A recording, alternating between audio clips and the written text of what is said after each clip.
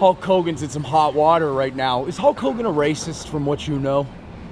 No, not the Hogan I know.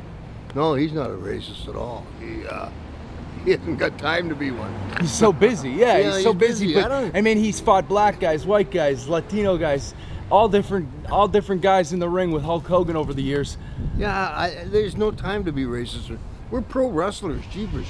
There's no anti-Semitism or I mean, racism. when it comes to professional athletes, you guys are getting about as close to your opponents as you can. Holy cow, you don't get no closer.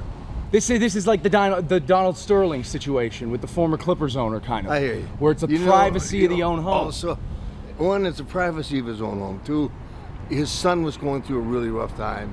You know, he's trying to take care of his daughter. He's trying to keep his family together. Do I condone it? No.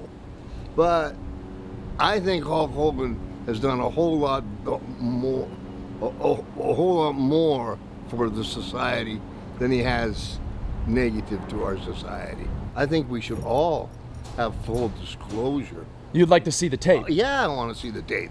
I'm just not going to condone one of my Hall of Famers when I haven't seen the whole 9 yards.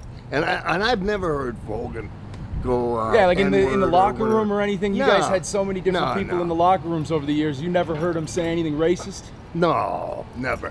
What would you say to your buddy Hulk? I say, you know what? I love you, but you know what? I understand why they're all mad. Okay, so let's all get over it.